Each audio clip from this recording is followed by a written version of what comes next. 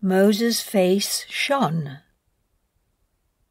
Moses came down from Mount Sinai carrying the 10 Commandments. His face was shining brightly because the Lord had been speaking to him. But Moses didn't know at first that his face was shining. When Aaron and the others looked at Moses, they saw that his face was shining, and they were afraid to go near him. Moses called out for Aaron and the leaders to come to him, and he spoke with them.